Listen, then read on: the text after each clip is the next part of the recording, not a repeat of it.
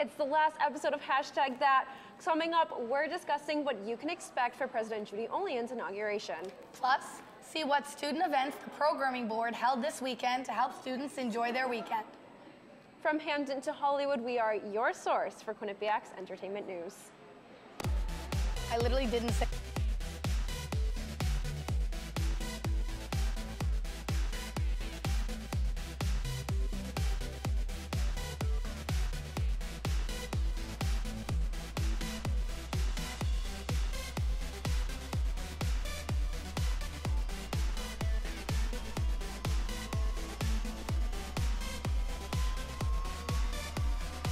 From Hamden to Hollywood, we are your source for entertainment news.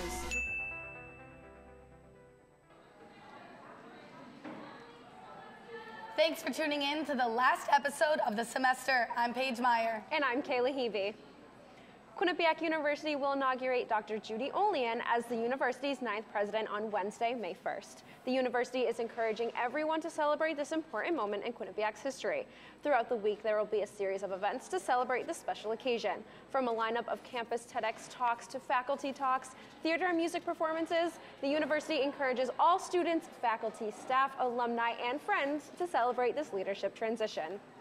And this past Tuesday, Relife for Life held their Luminaria ceremony, an event that remembers and honors those battling cancers, loved ones, and all survivors. There was a Luminaria bag decorating event followed by cancer survivors speaking to tell their stories. The ceremonies began after. Everyone participating was encouraged to light up the community and honor every life touched by cancer. Earth Day took place on the 22nd, and Quinnipiac students celebrated all throughout last week. Hashtag's AP AJ Roberts is in the Student for Environmental Action Club and has a recap for us. Let's check it out.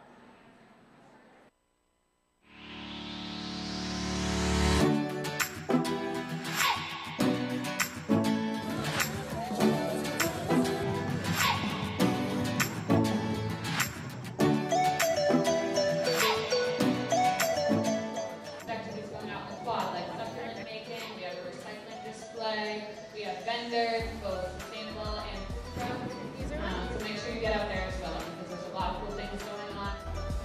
Here at Quinnipiac University, our Mount Carmel campus alone uses nearly 250,000 plastic straws every year. And that's enough to reach the heartbeat from the You would think that Quinnipiac would recycle, or that even if you put stuff in the recycling bins, nothing happens with private recycling. So I found that one of the reasons that's the case is that students, the community, most of us don't know how to recycle properly.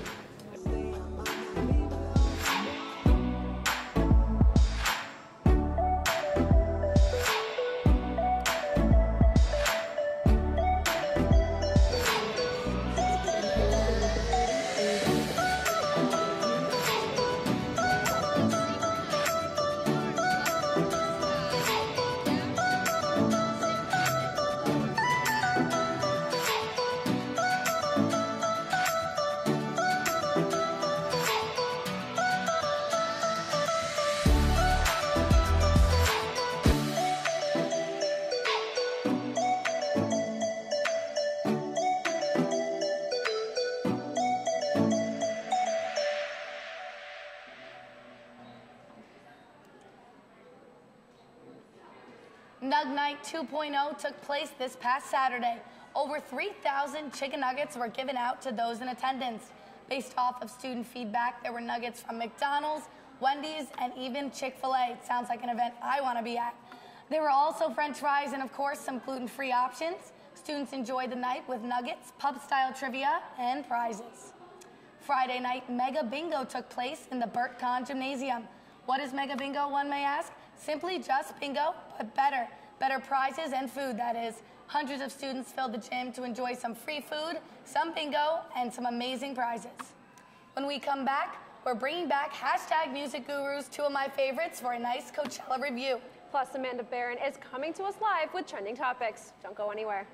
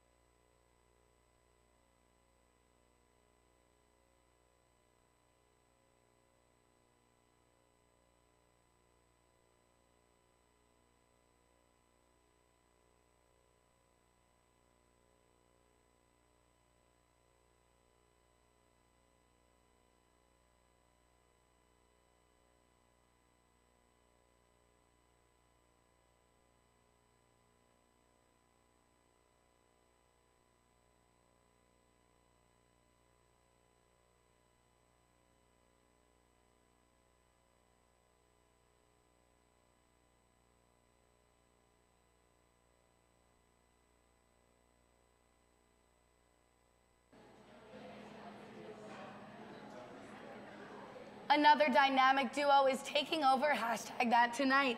Back and better than ever, we have Ryan Ansel and Colina here with a full Coachella music review. Between Ariana Grande and Kanye West, Coachella was definitely a place I wanted to be at. Ryan, Cullen, take it away. All right, well, it's so good to be here. I speak on behalf of both of us. Me, Cullen Ronan, and Ryan Ansel here. But when life gives you lemons, just hope it's not when you're on stage in front of a crowd of 250,000 hypebeasts and Instagram influencers. Unfortunately for Ariana Grande, that's exactly what happened when she got pelted with everyone's favorite citrus fruit during her 2019 Coachella set. During her performance of Right There / Break Your Heart Back, she took a fastball to the chest from one particularly sour fan in the audience. The pop star played it off like a true professional, reacting with a playful, "One of y'all just threw a lemon at me," directed at the 250,000 in attendance. Conspiracy theorists have been quick to jump on this, with all fingers pointing at Beyonce. Why, you may ask? Well, Beyonce was reportedly paid $4 million for her performance, while Ariana Grande was paid $8 million. A little jealousy, maybe? As fun as this conceived rivalry may be, it was also reported Beyonce got paid $4 million per performance. So in the end, both megastars would have made the exact same for their sets. But all beef aside, it's safe to say it was certainly a lemon that stole the show this Coachella. Yeah, and as you know by now, Coachella was earlier this month, and Cullen and I just wanted to recap it for you guys. So I'm really glad that I got to talk about Yeezus in my last segment on the show. Kanye brought his Sunday service to the festival. It's a weekly worship series that takes place in a secret location in the hills. So it made sense that Kanye performed this service on an actual hill. This Easter performance was actually pretty legendary. Kanye included his ensemble of amazing gospel singers, all dressed in soft pink and purple attire. They performed the classics and even previewed some new music, like the song Water, which may or may not be on Yandi. And also, speaking of Yandi, Kanye fans were wondering if he'd make an announcement about it on Easter at Coachella. I thought it would have made sense. I wouldn't say he let us down, but he held his tongue on this one, which seems to be something he's been working on. He's been pretty quiet lately, staying focused on his Sunday services and hopefully finishing up his project he promised us last November. Will Yandi come out before the summer? Is it still even coming? Also, is Kanye starting a cult? I'm praying to Yeezus every day for the answers. Now, this band might be a little less notable than Yeezus himself, but Chon, one of progressive rock's brightest new faces with their punchy and intricate instrumental jams, added a 5th member for their 2019 Coachella performance. To the shock of just about everyone in attendance, jazz superstar and modern-day meme Kenny G broke out his sexy sax riffs and joined the band in their performance.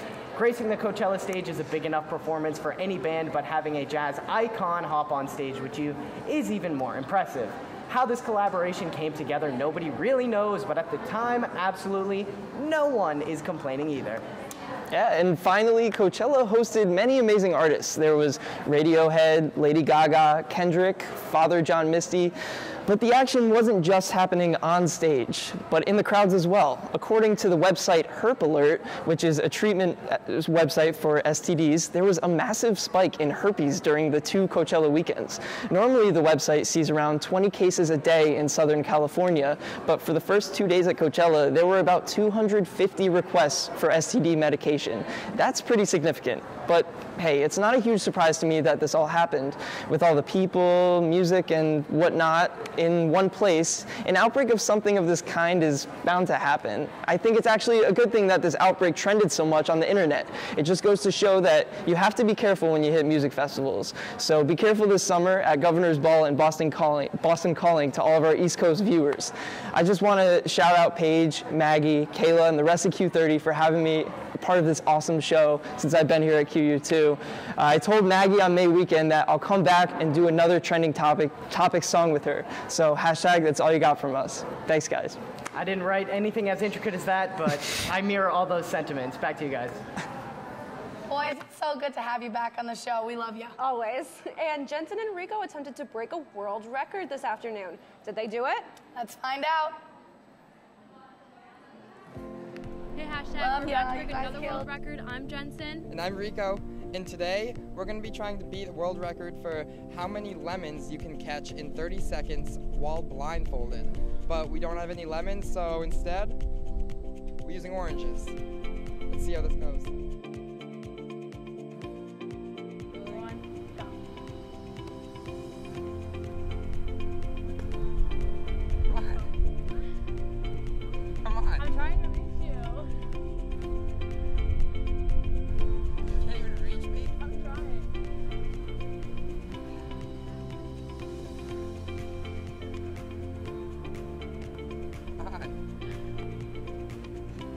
one.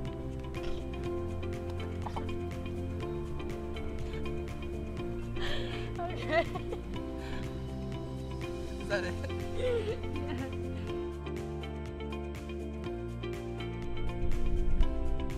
Alright, ready? Yeah. Go. Oh. Ow. Ow. Aim from my hands.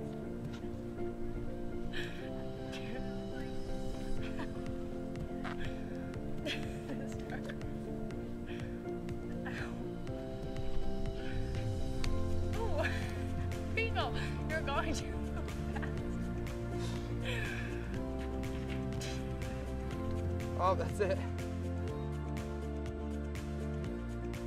Obviously, I'm far more superior, and the oranges can tell. No. I can just throw better than you. The high score was 29. Gonna ignore his comment because I was better, but it's fine. You barely hit me.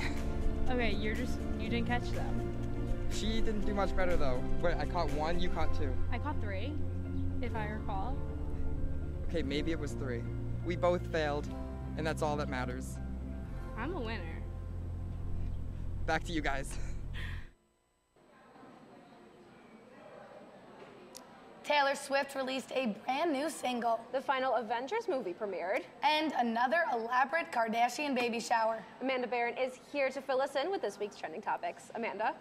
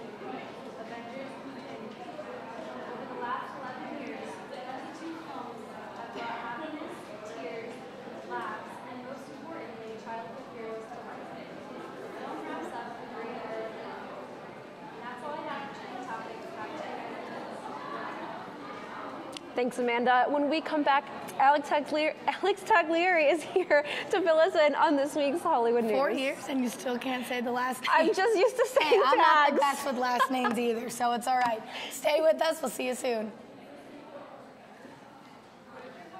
What do you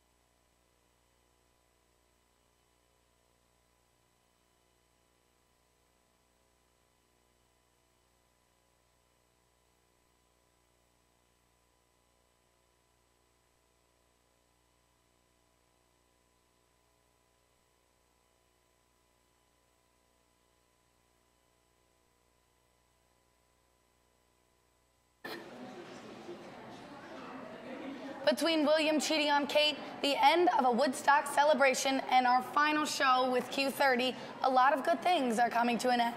Our favorite Alex Taglieri is here to fill us in. Alex. Thanks, guys. First up is a shocking story from across the pond, as reports say that Prince William has cheated on his wife, Kate Middleton. In Touch magazine was the first to report the rumors that Prince William had an affair while his wife was pregnant with their third child. Now, several publications have been given legal warnings for writing about the scandal. Today is their 8-year wedding anniversary, but the occasion seems to be overshadowed by the cheating rumors. So what do you guys think? Is it just a rumor, or do you think that Prince William actually cheated on Kate Middleton? I don't want to believe it's true. Yeah. I don't. If there hasn't been an actual credible source and people are saying like, oh, be careful what you write, then it's like, I feel like it's still kind of up in the air, and I just want to hope that's not true after 8 years. I know. After 8, and it's funny today, the anniversary falls, of course. I know. We're talking about it. I read something on Twitter that he cheated on her with one of her best friends. No. Did you see that, Alex? Yep, and apparently Kate confronted him about it, and he denied the rumors, but they're still trying to break ties with that friend, so. Wow. I wonder how it will play out. I know. I'm curious, but I don't want to believe it's true. Yeah. So in other disappointing news, Woodstock 50 has officially been canceled. The event was supposed to celebrate the 50th anniversary of Woodstock, but concerns about the capacity of the space as well as site readiness led to its cancellation. The lineup was stacked with The Killers, Jay-Z, and Imagine Dragons listed as headliners. Other performers included Miley Cyrus, Chance the Rapper, and Halsey, as well as musicians from the original 1969 Woodstock. Luckily, no tickets had been sold for the event yet, but what do you guys think about this news? I was shocked it was canceled, especially on the 50th celebration, I guess you can say, just because I thought if as number 50 it'd be bigger than ever. Exactly, and I feel like by this point, like, come on, find a venue that's going to hold everyone, especially when you have that kind of a lineup. Yeah. Like, you know that there's going to be so many different people, and I'm kind of shocked that they couldn't find, like, the venue wasn't right, and there wasn't enough space. And so much planning goes into this. It's got to be years in advance that something caused this cancellation. Is crazy to me. Yeah, I know. would have loved to see Miley Cyrus perform. Right? That would have been so good. That's the one that stood out to me on the line. No, me too. I haven't seen her since, like, the Hannah Montana days. Yeah. So I almost want to see her perform now. But, like, that's crazy. I wonder if they'll do something later down the road, maybe like maybe a 51st. Yeah. Exactly. We can just like push it back a year. We'll plan better. Yeah, plan better. Have the venue ready. Exactly. What do you think, Tags? I was pretty disappointed. I saw this lineup and I was so excited. It's such a wide range of artists and it's not too far from home. So I was looking into it, but then I saw on Twitter this morning that it had been canceled. So good thing that no one had bought tickets yet, because that would have been a huge mess to sort out. Exactly. That would have been bad. Yeah. But lastly is a Hamden news update rather than a Hollywood story. Tonight is our last episode of #that for the semester. Kayla, Paige, we've all been part of the show for 4 years, and it's definitely bittersweet to say goodbye. Working on the show has made me a better leader, it's pushed me outside of my comfort zone, and it's introduced me to some of my best friends. Not to mention it gave me an excuse to go to a pug meetup and a goat yoga class. I'm sure that my college experience would not have been the same without Q30, and specifically everyone involved with #that. So my question for you two is, what has been your favorite #that memory from the past 4 years?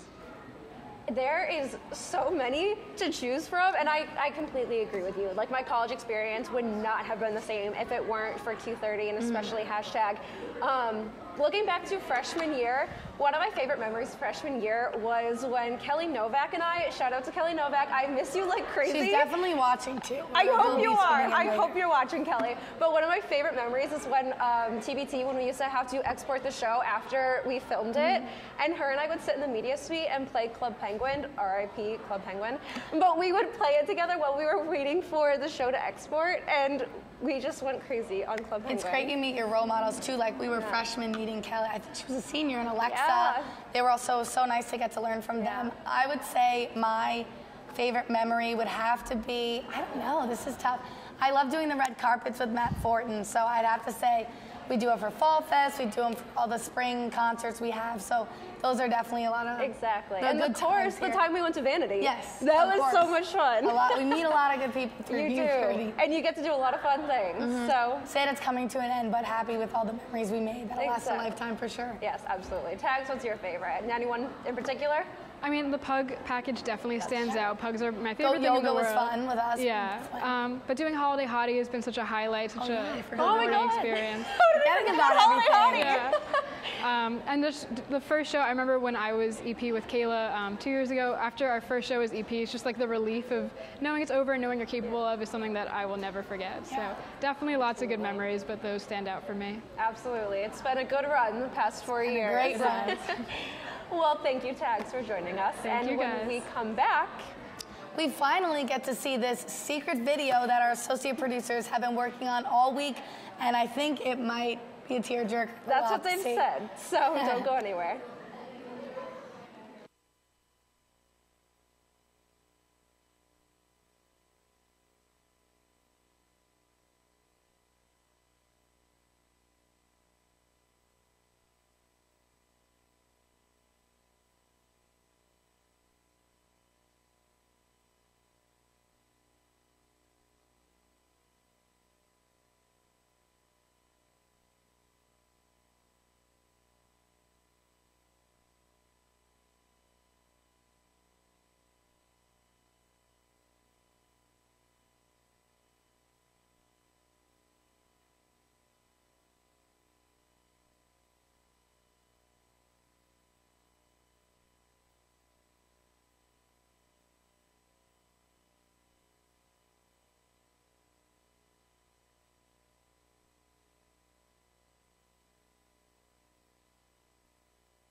Yes.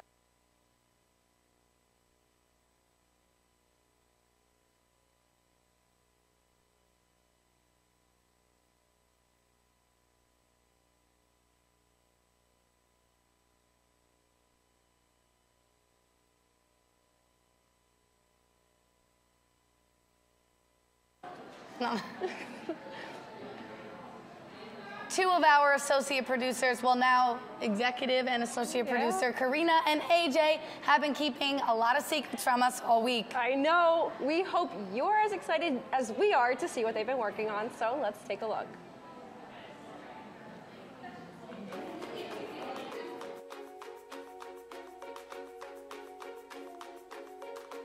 Kayla and Paige, it has been great working with you these past couple months, especially getting more involved in hashtag, a lot more on air since coming back from LA. It's the bar really high, can't wait to top it. I think the seniors, Paige, Kayla, Tags, Matt, you guys have been so supportive since my freshman year until now. Really am very grateful that Tags and Kayla just took me under their wing from the start, and now I can call them both two of my best friends. Just wanted to wish Amanda, Alex, Kayla, Paige, and Matt the best of luck after college. Matt, what a guy. This is hashtag I know, but he's been giving us packages for newscasts just about every week. I can't thank him more for doing that, because we always need more packages, and he's just so talented. I know that he's going to go very far in life. Working with Amanda this year has been awesome. The holiday hacks have been some of the most fun things I've done in hashtag during my 2 years here. And all I gotta say is, Amanda, I know you're gonna do great in whatever you're gonna do after school, and just remember where you came from. And thank you for putting up with me. I know sometimes you want to punch you in the face and you didn't. You guys are all a huge reason why I joined Q30 and stuck with it. From my beginning times at hashtag with Paige, Kayla, and becoming an associate producer and learning from you guys, I feel like I've really grown, and I'm going to miss you all so much. Amanda, super sweet, super awesome, always there to lend a helping hand. I've had some awesome conversations with her. Hashtag has always been a place where I just myself and being fun and stuff with entertainment news, so I'm really gonna miss you guys and your energy and just everything, so thank you. I miss you guys, definitely. Don't be strangers.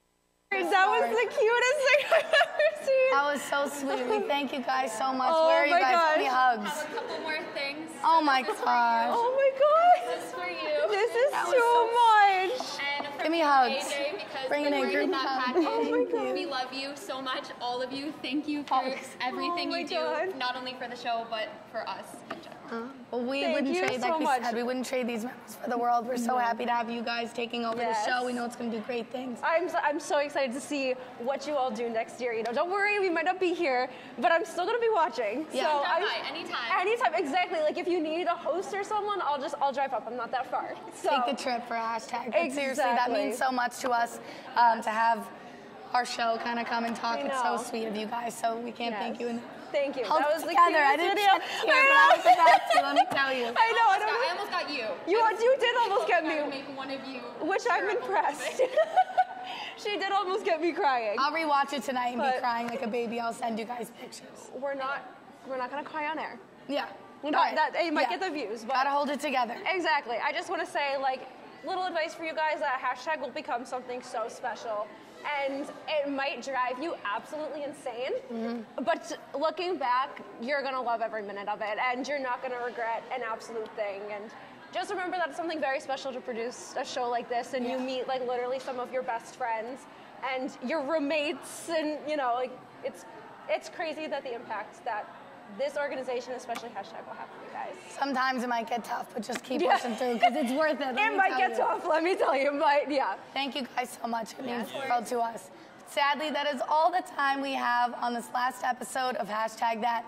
Be sure to keep up over the summer on our social media accounts, Q30 Entertain on Twitter and Q30 Entertainment on Facebook. Thanks for tuning in each week during this great semester. It's not going to be the same next year, not coming to hashtag each week, but I know the producing staff and the crew will take this show to absolutely great things. So, one last time, I'm Kayla Hevey. All right, I said I wasn't going to cry, but the tears are coming. I'm Paige Meyer. Good night, Quinnipiac. We love you.